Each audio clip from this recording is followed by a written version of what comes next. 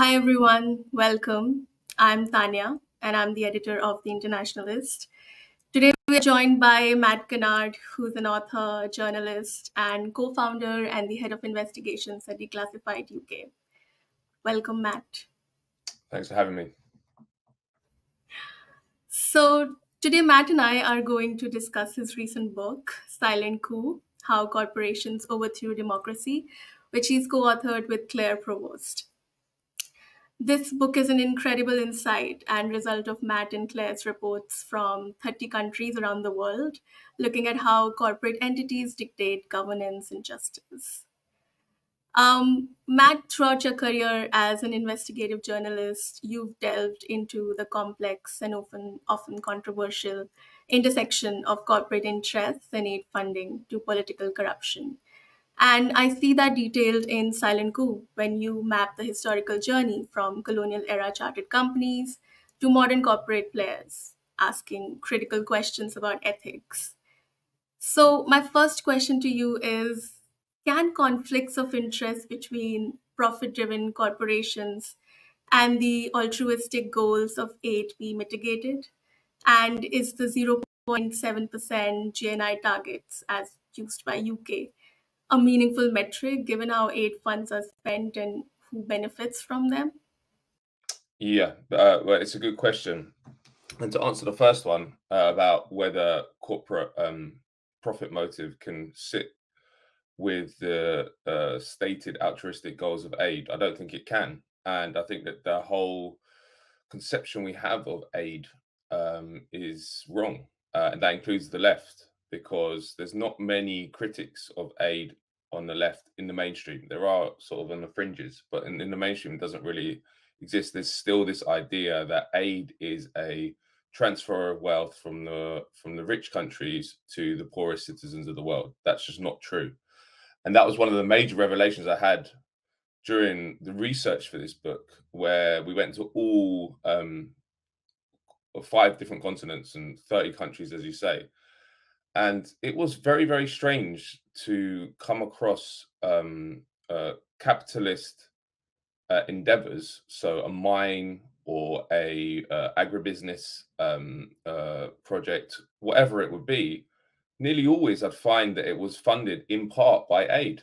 And I just didn't realize that before I started the research, that the aid industry is primarily about helping grease the entry of corporations into new markets, and also about enshrining a specific development model in those countries which benefits corporate power and benefits foreign investors primarily.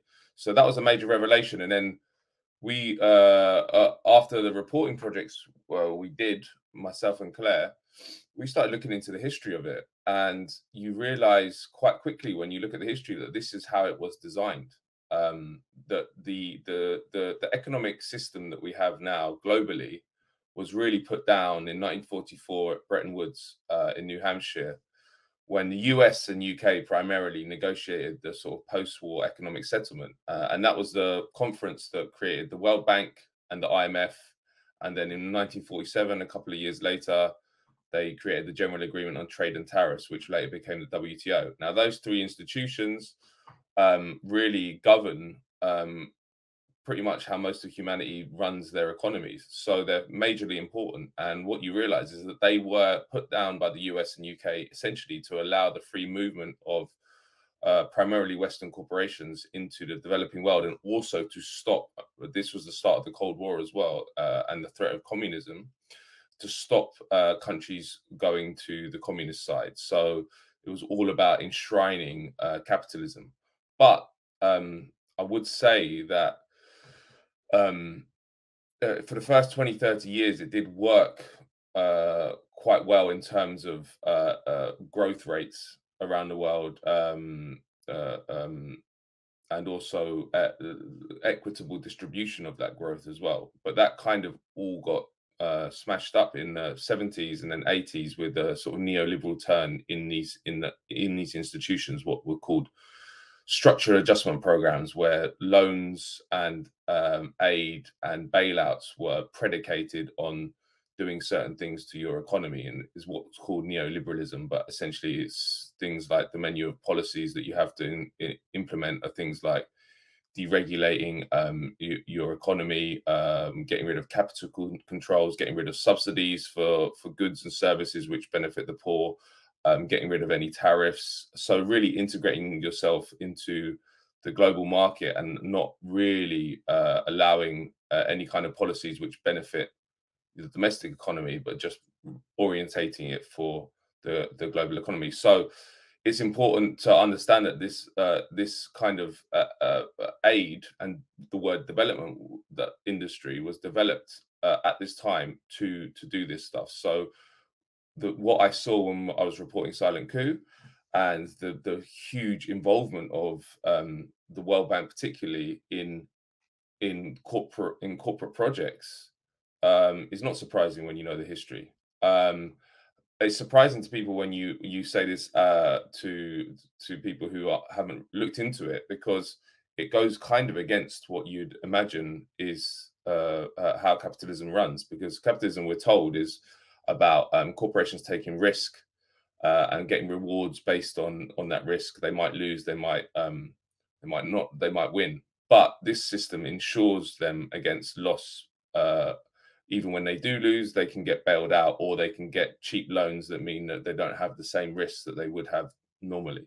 So I'll just give you an example. I went to an agribusiness project in Tanzania, which was kicking loads of peasants that had been there for generations off their land. And then I found out that it was being funded by the Norwegian aid agency, and that they could give me no proper explanation of why they needed aid money to go there. And that it's a very, very strange ideology that they promote, to say.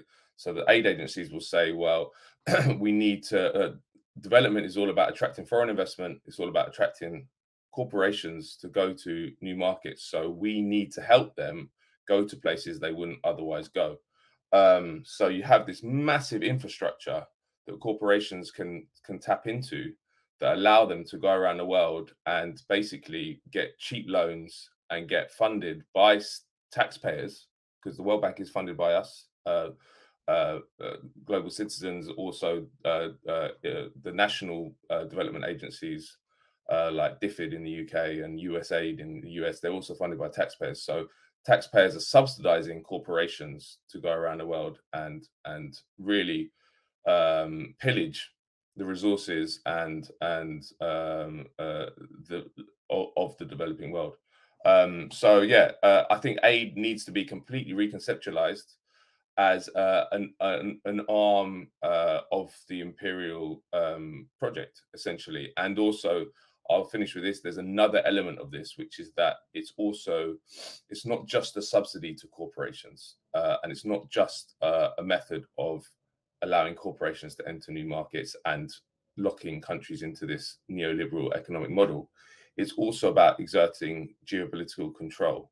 So aid is used to bribe governments, to make them enforce certain policies, and make them bring them over to alliances with certain governments. So I do quite a lot of work in my day job at Declassified about the aid budget in the UK. And I've just done countless stories of how aid's being used to subvert the government in Venezuela, for example, or to support the Bolsonaro government in Brazil when he was in power. You see this across the board, that aid is being used to enforce the geopolitical goals of the British government, and it transposes over to all governments, really.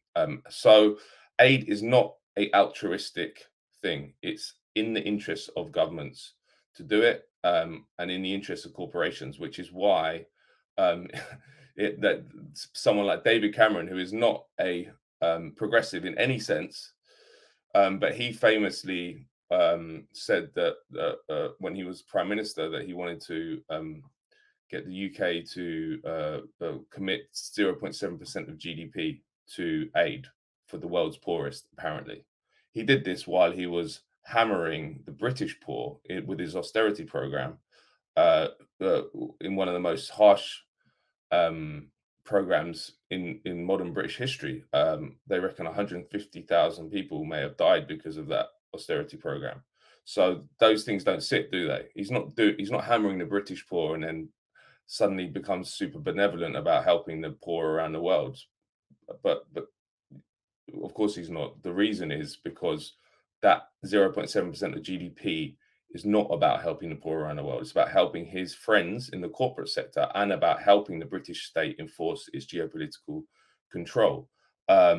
So, but what the description I've just given it, you don't hear it in the mainstream, even in the left. So we need to reconceptualize aid, understand that it grew out of the fall of formal colonialism, replaced it essentially with altruistic sounding words like aid, like development. But really, it's a cover for the same dynamics. Imperialism never stopped; it changed, and it had to put on a new mask.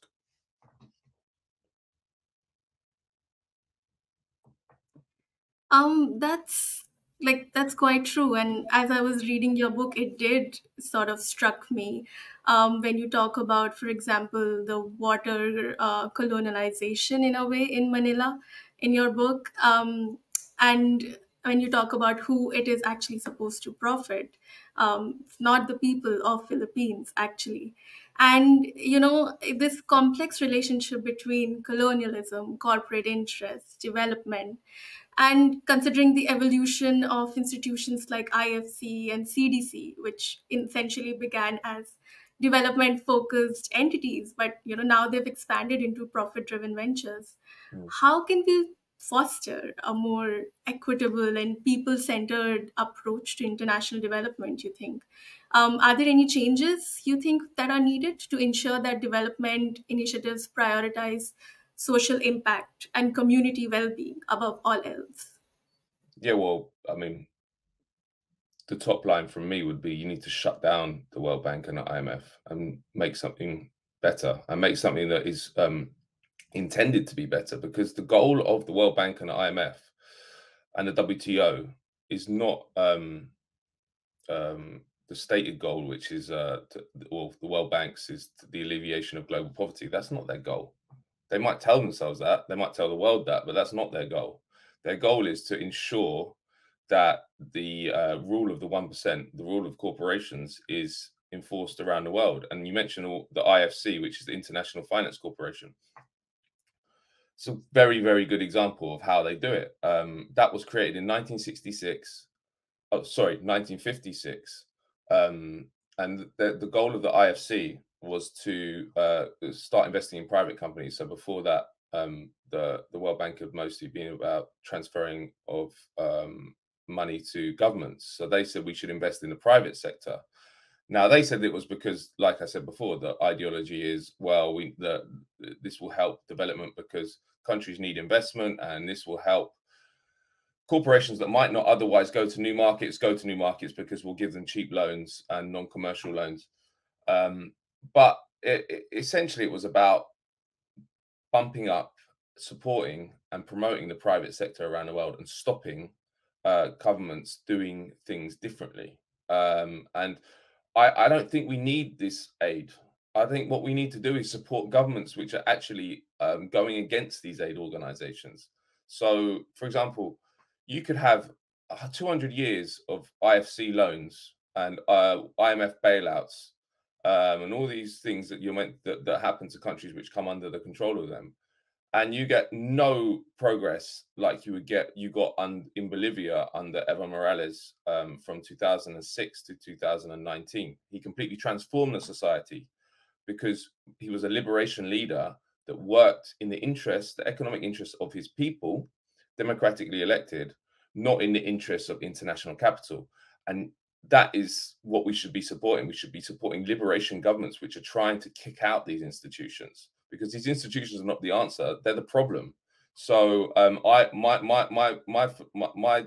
my take is, we know what works in development.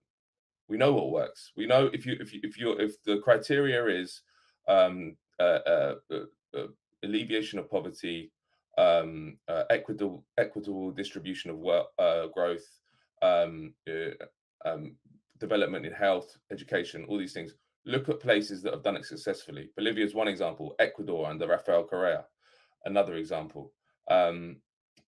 These are places that had massive progress under these leaders. And how did they do it? They did it by stepping on the toes of corporations. You can't make your society more just, more equitable without stepping on the toes of corporations.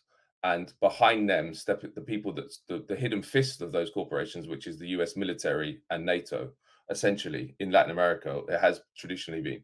So you need to, and actually Hugo Chavez said this when he was when he was president of Venezuela. He said, look, I have nothing against the United States or the World Bank or whoever it is, but with my program, there's no way I can enact that without stepping on the toes of the empire, what he called the empire, and it is an empire. And that is true. You can't do it. And in fact, the empire eventually supported a coup in Bolivia, even though they made all this progress in 2019.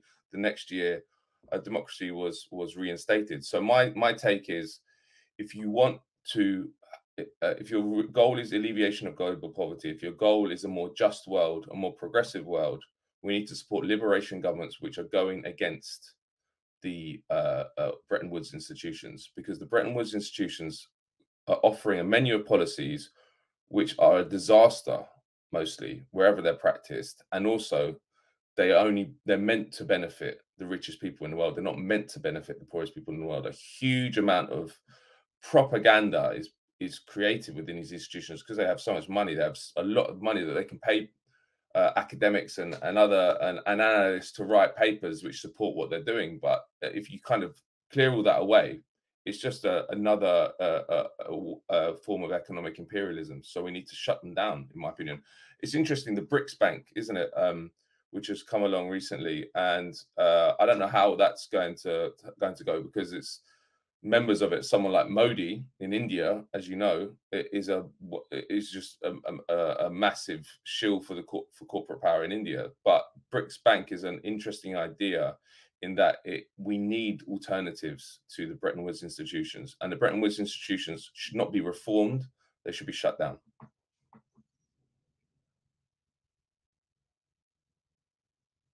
I mean, that's totally true about Modi as well. I mean, we see that in India with big corporations like Adani and the Ambanis, taking over a lot of our public infrastructure. And that was also the basis of the 2020 farmers, movement that happened in India at such a large scale and, mobilized entirely almost everyone together. Um, so my next question has ties to the earlier one, and I was hoping you could perhaps briefly introduce for our readers how specifically the special economic zones, which we read about in detail in Silent Coup, connect with big historical events like you've just mentioned, like the colonial rule, the Cold War's conclusion, or even the 2008 financial crisis. And what's the impact on the workers' lives and rights, economic development and political autonomy, especially in regions like Hong Kong that are transitioning from colonial rule to new economic paradigms? Yeah, I mean, the section on special economic zones in Silent Coup is part of a wider look at the privatization of physical territory, how bits of territory are now being chiseled off from the state by corporations. Kind of the emblematic example of that is a special economic zone, but it also goes for private cities, private housing facilities. I mean, and private what are called export processing zones, which are similar to special economic zones. But so you're seeing we saw this all around the world, and they're often funded, special economic zones, by aid agencies, because aid agencies see them, like the World Bank, and regional development banks see them as a way of countries developing, and they think that's the only way you can develop is to create these what we call corporate utopias. So a special economic zone is a place where corporations can operate without having to often abide by the national laws of the country. So they don't have to pay the minimum wage. This isn't with all of them, but this is the kind of model. You don't have to pay the minimum wage. You don't have to pay export and import and export duties, those kind of things. And as you say, again, they developed at the same time as institutions like the IFC. So the first one is said to have been created in Ireland, actually, in 1959 in a place called Shannon, which we went to. But really, the Special Economic Zone took off in Asia. And actually, the first one in Asia was in India. And I went there, actually. It was near a place called Gandhidham in Gujarat. And it's called the Kennard Special Economic Zone. So when I went there, that was created in the 60s. It was quite interesting because they said, I went into the Special Economic Zone and went into some factories and stuff and found workers working and interviewed them and stuff. But I also interviewed the people who are running Kennard Special Economic Zone. And I said to them, what are the benefits now for the corporation that is inside your SEZ? And they were basically like, there's no difference now to the national government, because many of the sort of corporate friendly policies that were trialed in Kennard and were operating there for many decades are now the national laws of India. So this is what you often see with the Special Economic Zone, is that they trial neoliberal extreme forms of capitalism in these special economic zones and then roll them out on a nationwide scale.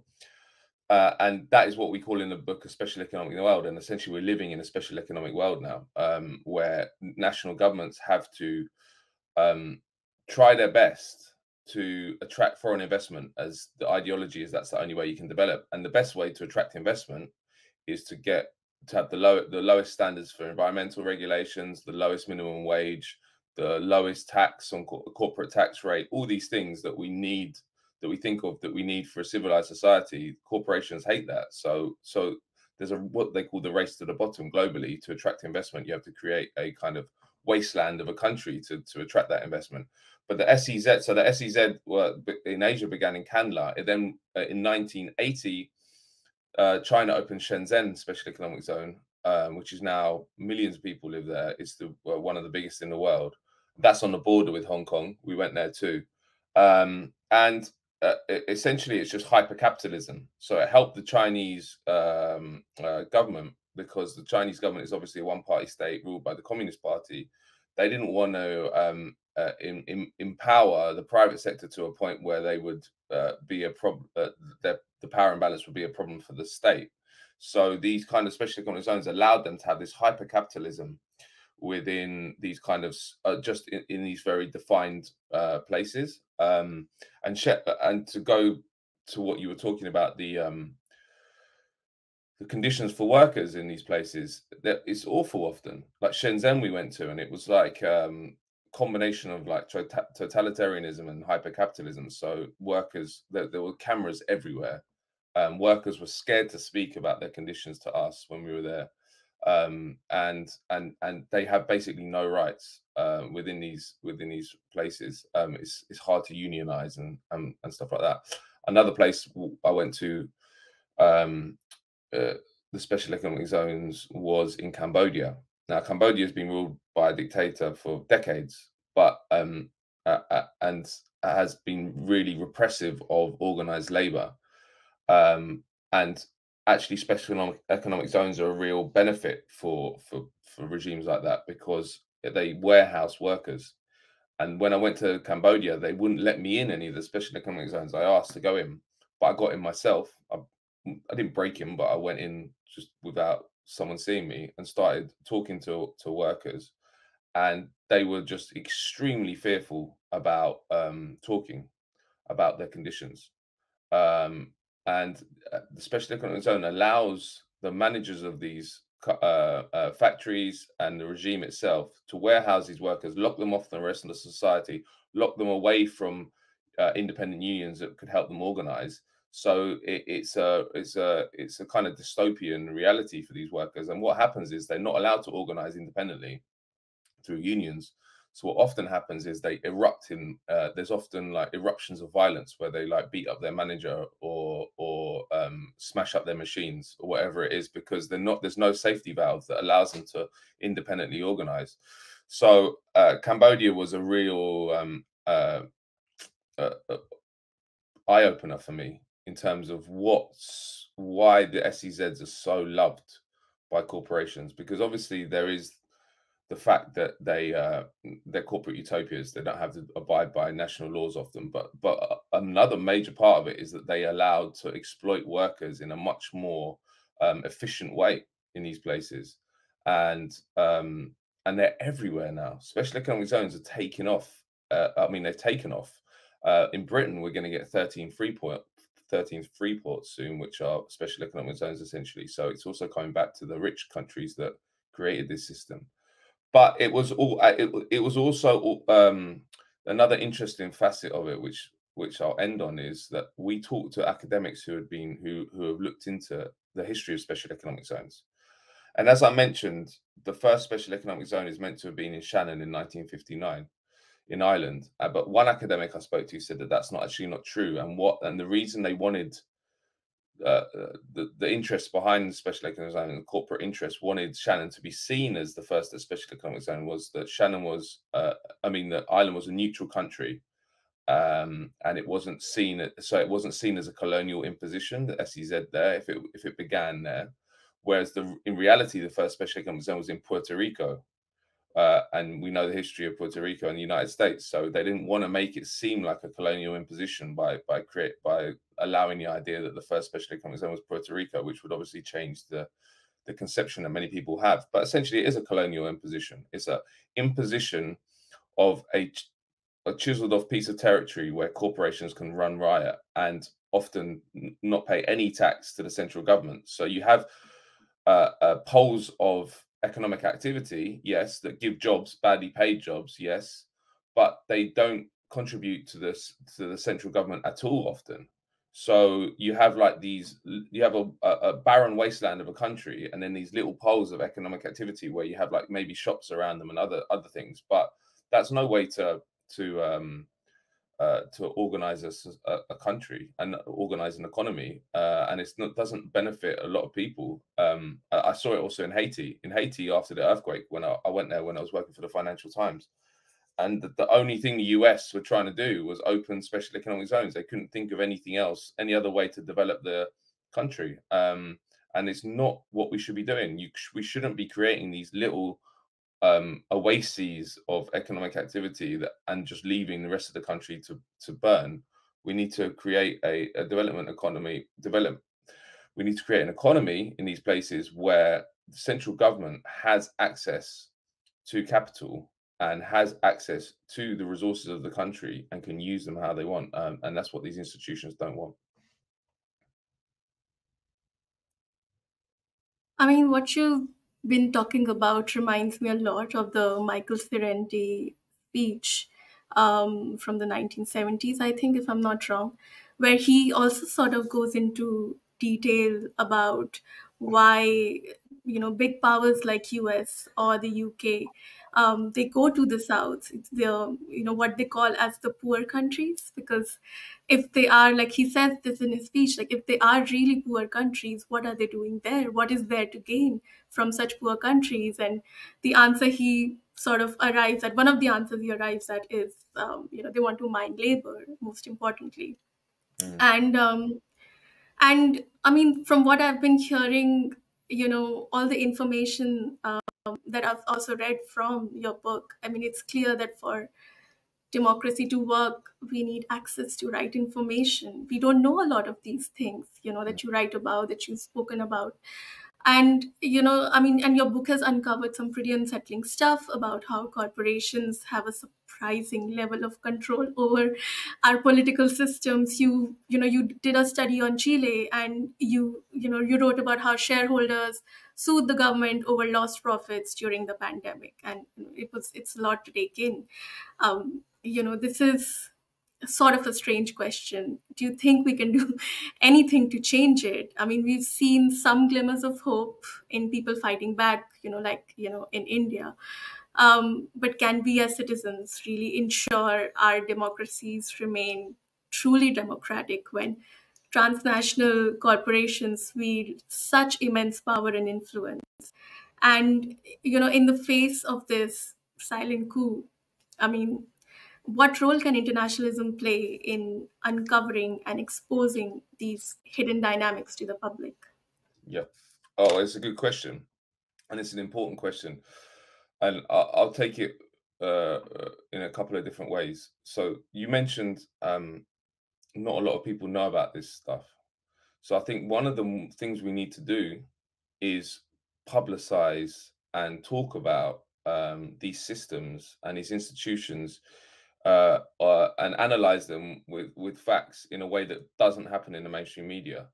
And that is one of the major ways that resistance can start, because the way that these institutions work is that the propaganda they put out about what they do, I'm talking about ones like the IMF, the World Bank, WTO, um, it's loyally repeated in the corporate media. Often there's very, very little critical analysis of what they're saying. So all the ideology about we're helping the world, we're developing the world, goes straight into the media, goes straight into people's heads. So we need to criticize these institutions and create a discourse which is different to the one they want to put out. It's difficult because, and this is a major part of this, is that the corporations, obviously they've got this international infrastructure they can use to impose their will on countries around the world, but they also own the media. So we have so it's very, very difficult to get a truthful and critical analysis of the corporate run world in the corporate media, because it's the same interests that are running the media. And it's interesting, isn't it? The silent coup, right? We wrote this book. We published this book in May. So what's that now? Like 5 months ago, and it was published by Bloomsbury in hardback. Um, it's not a single word has ever been written about it in a newspaper in Britain, the US, or Australia, or any other English speaking country. It's pretty amazing, isn't it? I was formerly at the Financial Times. Claire was at the Guardian. So we're not like a super fringe people, but they don't want to touch this stuff because it exposes the system on a very basic level. And the corporate media, you're not allowed to do that. You're allowed to cover scandals, you're allowed to uncover like personal malfeasance by politicians or whatever it is. You can do all that, and that's permitted and even encouraged. But what you're not allowed to do is question the whole system at its root, which is what this book is doing. This book is upending all the ideology that is pumped out by the corporate media about how our world works. So I think first of all we need to do that. Second of all, we need to have international solidarity, which Progressive International are very important now. They do it with liberation governments which are doing things differently, because, as I mentioned, there have been huge successes fighting back against corporations. Um, there was a Tata coal-fired power plant that I visited in India as well as part of the research for this book, and the local community were resisting it, and it was funded by the IFC, by the way. Again, another example. So many of these corporate projects are just funded by the IFC. I don't know why. Tata is not exactly a poor corporation. It doesn't need non-commercial loans from the World Bank, but anyway, they got them, and this coal-powered power plant was destroying the local community's fishing, which has gone back generations. And they won though in the end, because they raised raised the issue massively and fought the company and fought with the IFC, and they managed to, they got victories. And I saw that all around the world. When people fight back and raise resistance to these institutions, they can win. And you also can win on a national government level, like I mentioned, Bolivia or Ecuador or Venezuela under Chavez. There's way you can fight back, but you instantly make yourself a target. We saw what happened to Evo Morales in 2019. There was a Western-backed coup there. We saw what happened to Chavez. There was a coup there in 2002. We saw what happened with Correa in Ecuador when his deputy Lenin Moreno basically went completely against his mandate and aligned himself with the US and created a really tragic story there. In fact, the society was destroyed after making huge advances under Korea. So it's definitely possible to fight back, and we can. It's just that we need to support the governments that are doing it, and we need to be aware of the risks and the problems that instantly arise when you do that. And I would say, I'll finish with this: the major force for progressive change in human history is organized labor, and not just organized labor, independently organized labor. And so that's, I think, the basis of how we fight back. Workers need to become organized, and they are organized in lots of places in the world. They're not where I live in the UK, really. There's barely there's not a militant workers movement, but international solidarity, as PI are trying to build amongst organized labor, that is the only force that has the power, the numbers, the finances that can fight back against corporate power. Because we live in a society where there's two major power centers, which is the state and the corporation, and both of them often are working together to in many places to keep the organized labor down. But organized labor is the third pole that, if it's allowed to develop, and if workers become militant enough, it can create a lot of problems for those other two power centers, or even take on and become and enter the state pole, which happened in places like Bolivia and Venezuela and Ecuador. So it's definitely not depressing. And in fact, that there was two sides to this report in this book. I mean, as you say, it does feel overwhelming when you see the power and the finances that these institutions have around the world. That is definitely true. I'm not going to give false hope to people that they're not super powerful. They are. But every single place I went, there was always a resistance to it everywhere, and often they won. If they were allowed to, because often in some of these places the repression is so extreme, like Myanmar, Burma, people get killed or put in prison for life for resisting. But there's other places where there's spaces to resist, and people are winning. So it's definitely, there's two sides to it. There's a depressing side, which is, we're talking about power that is overwhelming often, but there's also everywhere. I don't know. It must be a deep in the human DNA somewhere that there's always resistance. And this is the problem for the corporations. They want this whole system that we describe in Silent Coup and that we've talked about today to be silent and to be silenced. And they don't want people talking about it because they know the reality is it's indefensible. So what I've talked about with aid, we didn't touch on investor state dispute settlement, which is the system where corporations can sue governments, but that's another one. This SEZ stuff we talk about, the reality of SEZs. None of that. They don't want anyone talking about it because it's very hard to defend when they have to. But we need to raise the alarm, and we have a degree of freedom that we should be using to raise the alarm. Because although, yes, writing stuff like this, as I've said, gets you marginalized. I mean, we can deal with that. You know, we're not going to get shot. Like in some places, like Cambodia, you get shot or you get put in prison for going against corporations. So I think we need to understand that we have a huge amount of privilege, and we should use that to expose the reality of the corporate run world, to expose the reality of the institutions that say that they're developing and helping the world but aren't, and supporting liberation movements around the world which are fighting back. Yeah, that was quite insightful, Matt. And I agree with you on all points. Mobilization, especially labor mobilization, is one of the ways we can fight back. I mean, we're seeing that right now at Progressive International with Make Amazon Pay campaign, which is gathering support from across the world, you know. And yeah, I mean, that gives you some hope, I think. Um, well, that's all the time we have. And Matt, I'd like to thank you once again for sharing your work with us. Before we part ways, I'd like to take a moment to invite our readers to share the Internationalist with their friends. By sharing and spreading the word, you'll enable us to produce more engaging interviews like this one, as well as help build and sustain the Progressive International.